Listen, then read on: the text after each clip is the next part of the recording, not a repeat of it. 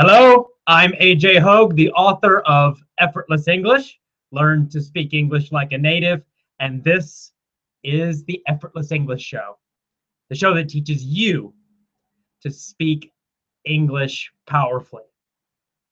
Welcome, in fact, to the first show about my book. So I have good news. My book is now a bestseller on Amazon.com. Yay! Thank you to everyone who has already bought the book. Especially thank you to the people who gave great reviews of the book on Amazon. So I really appreciate that. Thank you so much.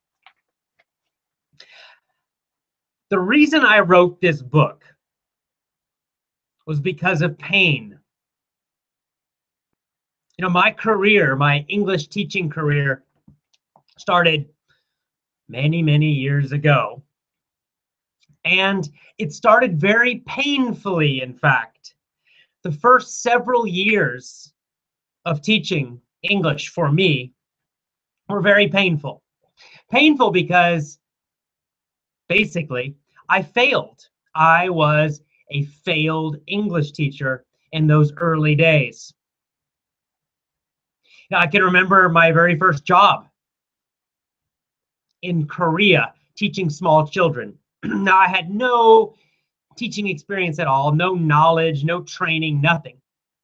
And my first day, my bosses just opened the door and almost pushed me in. They said, "Here's your class," and they led me in. And there were, eight or nine little Korean children looking up at me, waiting for me to teach. The boss closed the door, and I was stuck with those children for 4 hours. In fact, 4 hours every single day, and I had no idea what to do. And the children spoke zero English, nothing at all. It was a very stressful beginning to my teaching career. And I was frustrated because I didn't know what to do. So I just started experimenting, trying things. I started asking other teachers for advice, for help, for suggestions, anything that would work. I found any and all books and articles I could find about teaching English. I read through the whole library of the school, all the textbooks, everything, to try to figure out methods for teaching English better, effectively. Now, luckily, with very small children, you don't have to be a very good teacher. The truth is, very small children can learn English quite easily. They're so open that if you just talk to them in English, you just play with them, if you just communicate with them several hours a day, as I did, they will learn. So even though I was not a good teacher at that time, they were the perfect ideal students, and they learned to speak English very quickly. After just 3 months, my entire class spoke only English in class, 100% English. So after 3 months, we had a rule, no Korean in class, only English. And those little guys, those little kids, followed the rule. It was amazing. I thought, wow, I'm an amazing teacher. But really, I look back, I realized, no, it was them. And I think that was a very important step in my career because it did show me the power of children. That children have such an openness to learning that it makes them ideal language learners, ideal English learners. That's a lesson that would become very useful to me later as I developed the Effortless English system. Now, a little bit later, I moved back to America. Eventually, I taught English to adults.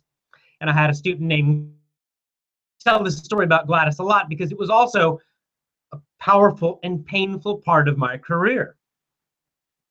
Gladys was a perfect student. She sat in the front row. Every class, she looked at me, she took notes, she did everything I said to do. But unfortunately, at that time, I was just a typical normal teacher.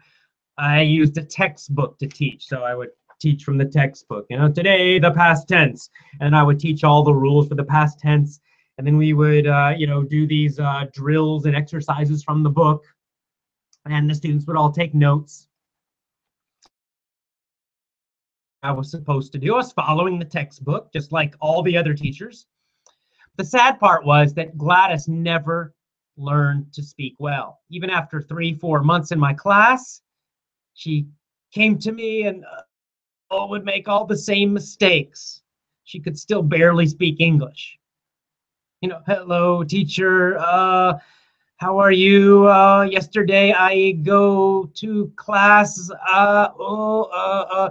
This kind of speaking. I kept doing the same thing, hoping she would get better. Another 4 months passed. Same level of speaking. She never really improved. And that made me feel terrible. That made me feel like a total failure. It was very painful for me because I cared about my students. It was painful for me to see them failing, to see them so frustrated.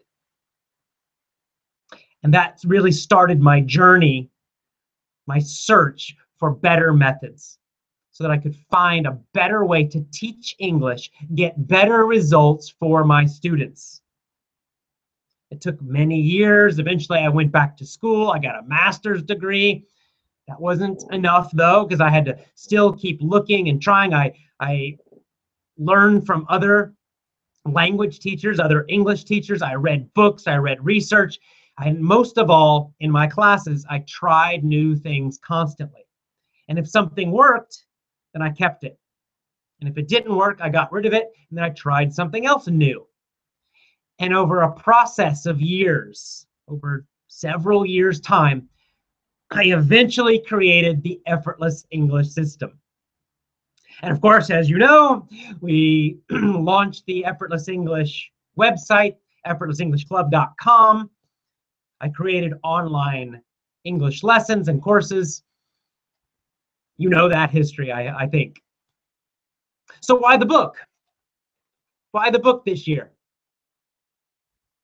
Well, the reason is that the Effortless English system has continued to grow. So even after I launched the first website and the courses, I continued, and I still continue, to try new things. So the system is always growing. It's always changing. I'm always improve it. And in the last couple of years, I've added a lot of psychology, a lot of NLP, it's a psychology system, to Effortless English. I've learned a lot of things about helping students feel stronger, feel more confident, get faster and better results. And I've done a lot of blog posts and videos and YouTube videos, all kinds of things, but I felt like I needed to bring it all together and to describe the entire Effortless English system so that anyone could use it. And I wanted to do it in a way that was very cheap. So my courses, of course, are not cheap. I think they're the best there are.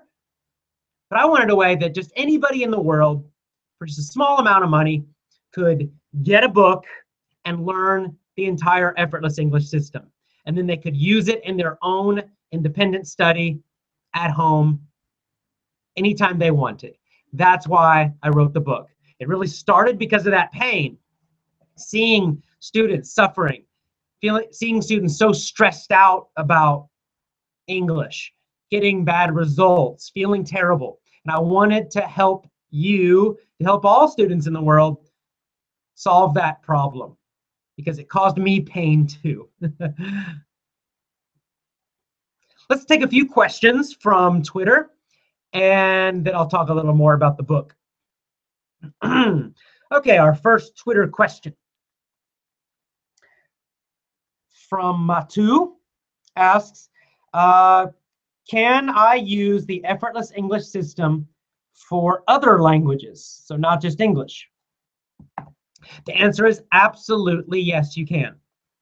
So all of the methods and techniques that I describe in the book Of course, I'm telling you how to use them to learn English, but you could use those same methods, those same techniques, the same secrets. You can use them to learn any language at all.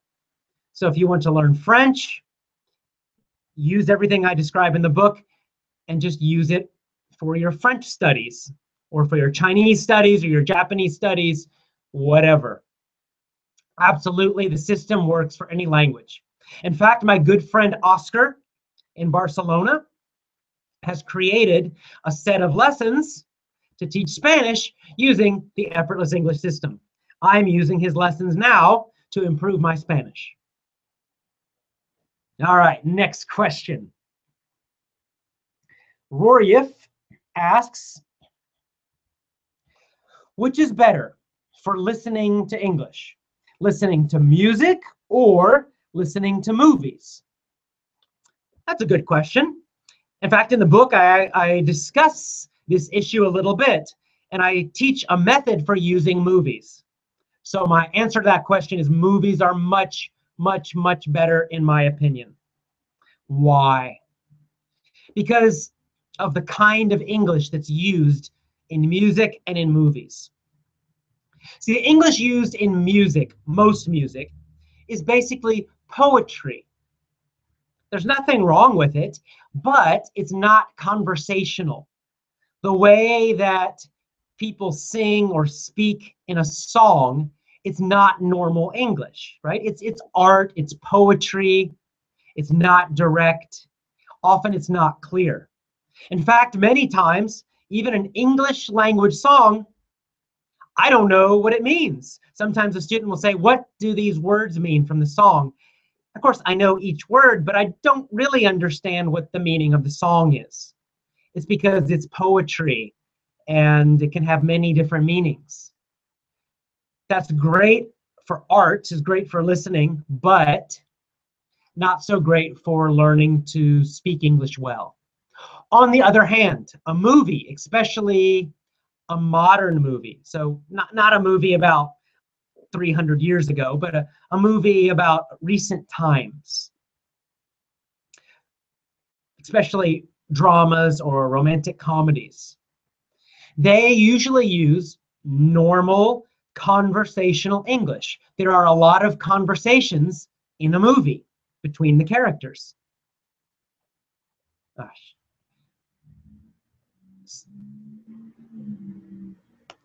1 second, I think we're having a technical problem. Let's see if we can fix that. I think we're back. Sorry, I think we had a short technical problem. So, a movie has a lot of normal conversations between the characters. So you're learning more natural, real English from a movie than you will from music. So I believe movie is much better.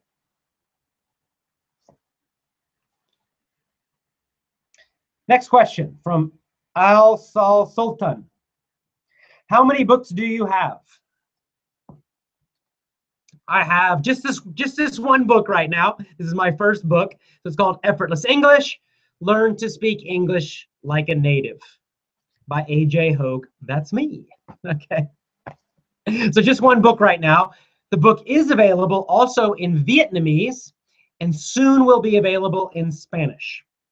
We'll do more translations in the future. All right. So what is the purpose of this book? And what is the purpose of Effortless English? And indeed, why are you learning English?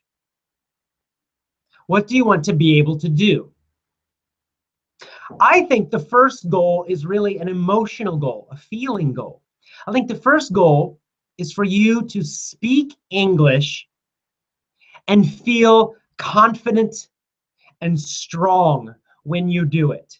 Not feel nervous, not feel afraid every time you want to speak English. Oh, not worrying about making a mistake, not feeling stupid or embarrassed, feeling strong and also relaxed when you speak English. Feeling just as you do when you speak your own language. That's the first goal of Effortless English, and I think it should be your first goal as well with English. Next, you want to speak using correct grammar, but you want to use grammar naturally, right? When you speak, you do not want to be thinking about grammar rules as you speak. It will cause your speech to be slow and unnatural, like Gladys, my old student, right? If you're thinking about grammar rules, then you start speaking like this with hesitation, very unnatural and slow. We don't want that. You want to speak with correct grammar, yes, but the same way that I speak, or any American or British person or Australian, any native speaker, naturally. A little water for a second.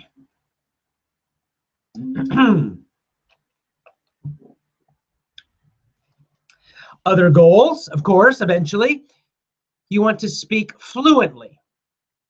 Fluently means without stopping, without translating in your head. It means you're thinking in English. The words are coming out easily and automatically, effortlessly. That's why it's called Effortless English. Fluent speaking.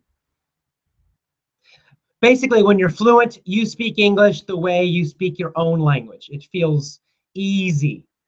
It feels totally natural. It comes out very quickly. You're not thinking in your own language first. You're not translating. And then the final goal, the big goal, I guess, the top of the mountain, would be to speak English like a native speaker, to actually sound like an American, a Canadian, an Australian, a British person, something like that. Excuse me. Now that's a very tough goal, because to speak like a native, you must have fluency, you must have correct grammar, and you also must have fantastic pronunciation. The main point to think about now is that this is a step-by-step process. So don't focus on speaking like a native first until you feel confident and strong when you speak English, right? Do these one by one. First, learn to speak confidently and feel relaxed and confident every time you speak English. That's the first goal. Focus on that first. Until you can do that, don't worry about the other ones. When you can speak confidently, then you can work on speaking fluently. So you'll speak faster and faster, more and more naturally, better and better grammar, etc. When you can speak fluently, then and only then you can think about speaking like a native. And that really means focusing on pronunciation. But again, that's their final goal. So too many people get stressed out because they focus on speaking exactly like a native, but they don't even feel confident yet. So they're creating a goal that's much too big right now, and that just makes them feel more and more stressed, which actually hurts their learning and makes them go slower. You're not going to do that. So how do we do this? How do you achieve these goals of speaking more confidently, speaking more fluently, and eventually speaking like a native? Well, we don't have enough time today for me to tell you the whole system. That's why I wrote a book, because it gives you the whole system. But today I will teach you one little tip, one little trick from the book that will help you start reaching that first goal, feeling more confident and strong every time you speak. This is a psychological method called anchoring. And basically what you want to do is you want to connect strong, confident feelings, powerful feelings, happy feelings, relaxed feelings to using English. You connect these two together so that they're always together automatically in your mind. Unfortunately, in school, the opposite happens. I'm sure you know. Most schools do the opposite. They connect feelings of fear, nervousness, and embarrassment to English. So that after a few years in school, in English classes, many students learn to constantly feel nervous, worried, or embarrassed whenever they try to speak English.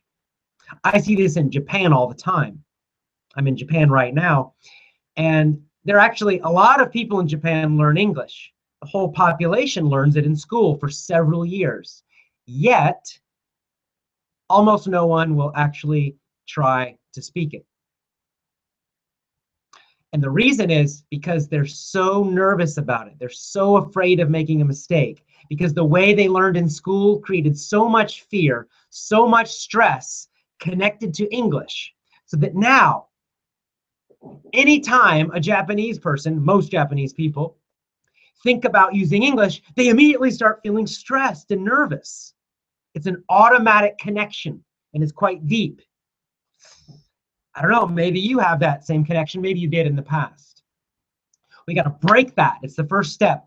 Break that negative emotion. Break that connection. Create a new one so that the opposite happens. Every time you start to speak English, you suddenly feel stronger, more confident, more happy, more excited. You can actually create this. You can train your brain to do this. How do you do it?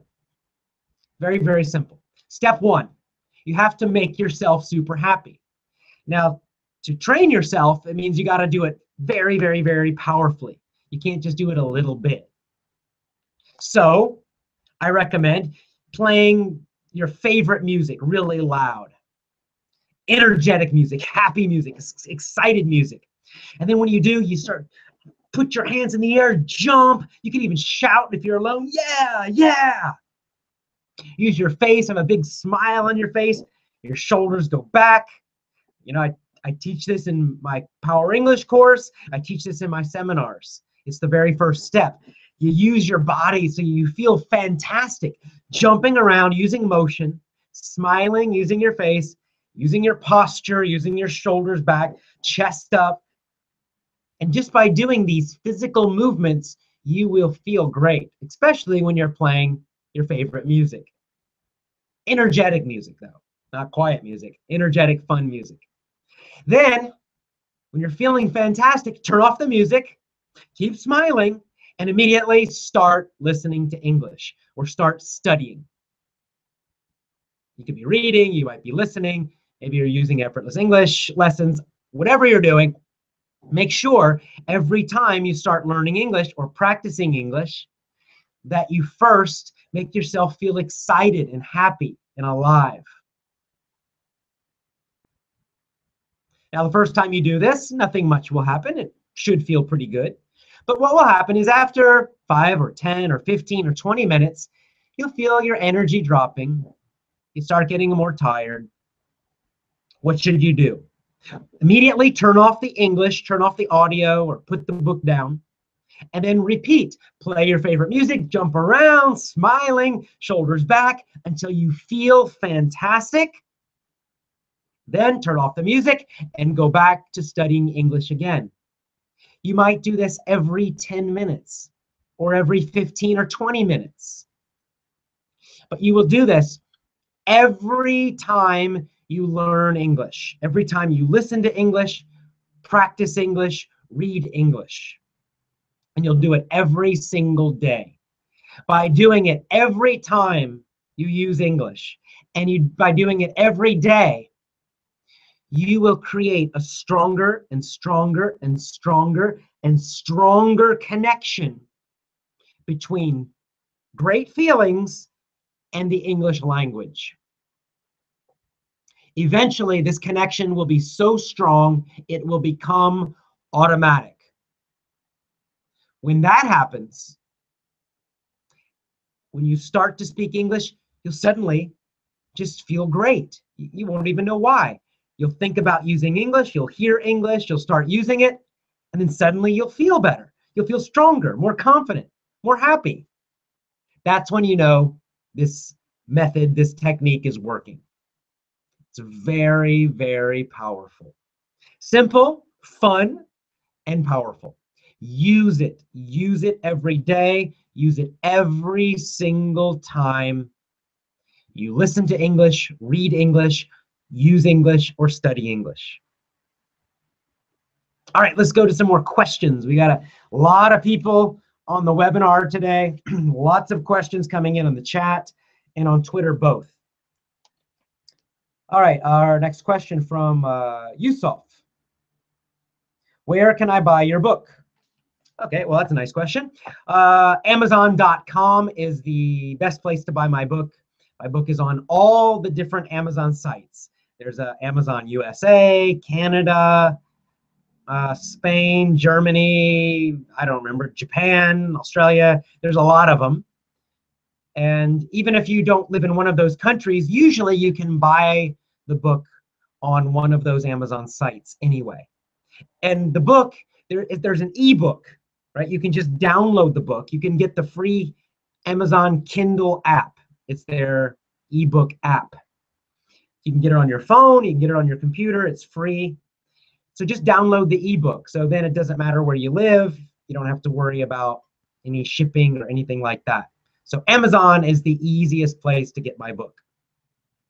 Now, you could go to your local bookstore and tell them the name of the book, tell them my name, and they could try ordering it from a distributor. So you could also try that if you want. Or you could just get the physical book on Amazon too. They will ship it. They will ship internationally as well. So you can, if you prefer a physical book you can hold instead of an ebook, you can order that on Amazon too. Okay, our next question. From Max, our good friend Max in Italy. He's got friends. Max is one of our superstar members. He's used the Effortless English system. He's had great success with it. And now he has some friends. They've seen his success, and they're asking him this question. And the question is, how can Effortless English change my approach to the learning process? That's a big question. Again, it took me a whole book to answer that question, so I'll try to give you a short answer. How can Effortless English change the learning process?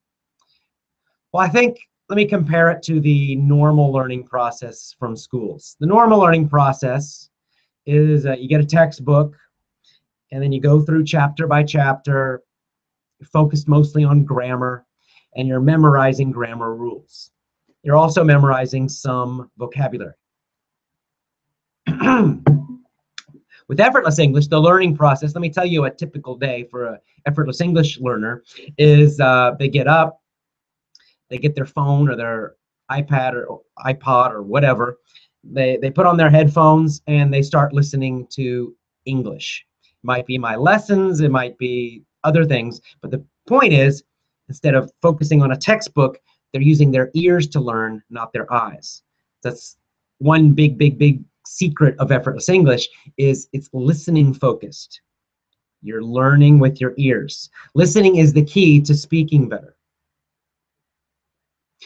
And then throughout the day, you're just listening to different audios. If you're using the Effortless English lessons, one of the courses, then you're using a variety of lessons. So sometimes you're just listening quietly. Sometimes you're actually listening and I'm asking a question on the audio, and then you're answering it out loud. You're saying yes, no, answering my audio questions. And sometimes you might even be listening carefully and then trying to copy my pronunciation. And you'll do this for an hour or two every single day. If you want to do a little extra, you want to improve your vocabulary a little more, you might also read a book in English. I recommend books, full books. And you could listen to some audiobooks too, as some extra English learning as well.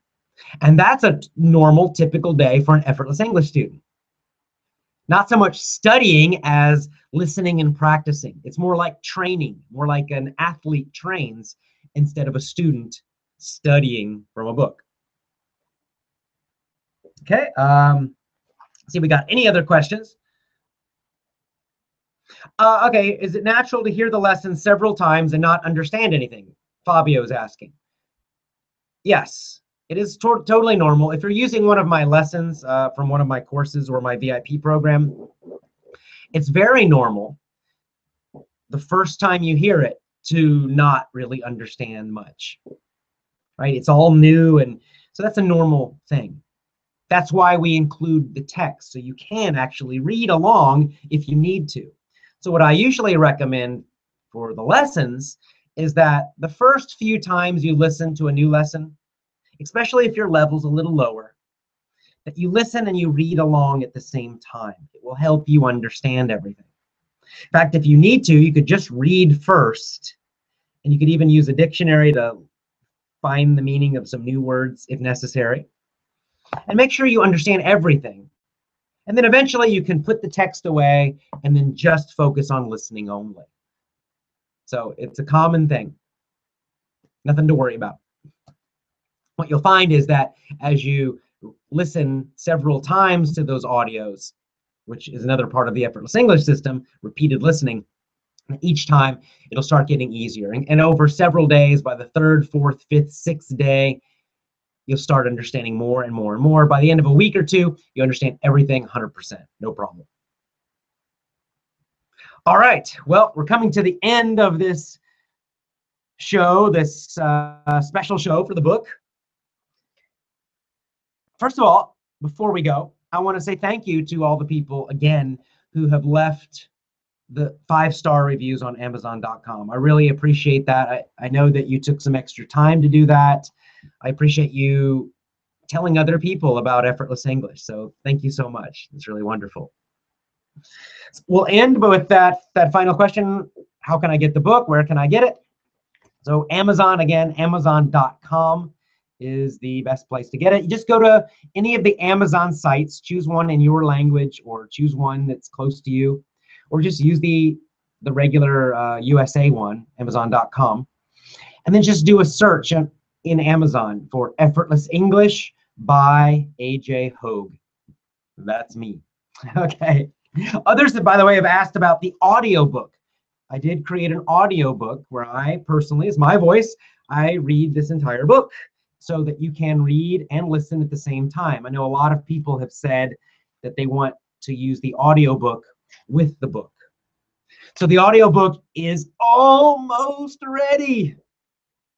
I think just a week or two. It's coming very, very, very, very soon. I will send an email very soon with information about the audiobook and how to get it and where to get it. The book is available now. You can get that now as an ebook or a paperback. The audiobook coming very, very soon. Finally, let me just say that I'm very, very grateful to our wonderful Effortless English community.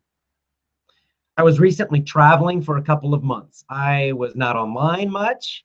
I didn't really get onto Twitter even. I really wasn't doing anything as I was out in the mountains part of the time, hiking in the Himalayan mountains. I was in the jungle. I was away from the internet, not working at all. And what happened during that time is that many of our wonderful VIP members helped out while I was gone. In other words, on Twitter, I saw people would ask questions, new members or people who are just curious. They would ask a question on Twitter, something about Effortless English. Because I wasn't there, one of our VIP members, people like Kaula or Julia or Max, or many others, they would get on there and they would answer the questions. They would help out the new members. They would help out the people who were not even members yet. And I think that really shows what a wonderful, caring, international community we have. It's not, none of those people are getting paid. It's not their job, just being helpful and friendly. And I appreciate that so much. So thank you to all our super helpful members around the world who take their time to help other people. I appreciate that. Thank you. I'm happy to be back. Looking forward to doing more Effortless English shows. Looking forward to meeting more of you when I travel around the world. And until then, bye for now. I love you all. Mwah. See you again soon. Have a great day. Bye-bye.